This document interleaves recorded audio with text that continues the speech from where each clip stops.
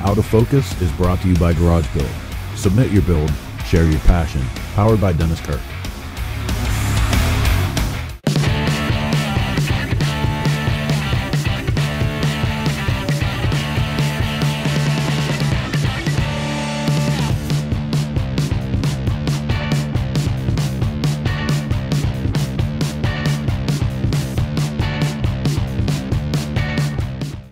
Hey, my name's Aaron Peterson, Thunder Valley Cycles. I'm out of Scottsdale, Arizona. This is my 1981 Electric Glide. It's a shovel head. It's got a Panhead top end with dual plug heads, twin magnetos. It's got a nice 4-speed, upswept fishtails, S&S carb, 20-inch ape hangers. Got pinstriping by Rick Evans out of Oregon, and got another 1925 police cop seat on there.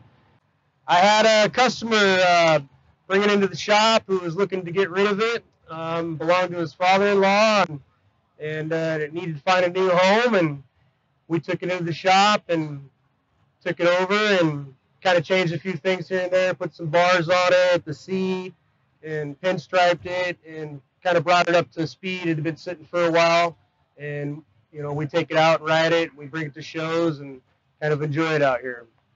It was out of the Seattle area. The guy that owned it, he built it up and was taking it to shows and things, and I didn't get too much history on it.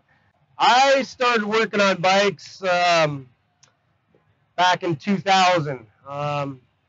Was a mechanic all my life, grew up in a power equipment shop and had dirt bikes and hot rods, and ended up opening my own shop in 2000 and been working on bikes ever since. My forte is dyno tuning, so I have a dyno and a trailer behind us, and I do a lot of dyno tuning.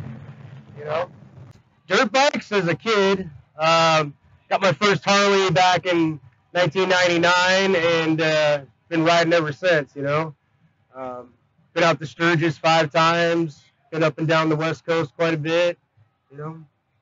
Hey, my name's Aaron Peterson, Thunder Valley Cycles. I'm out of Scottsdale, Arizona, and this is the bike.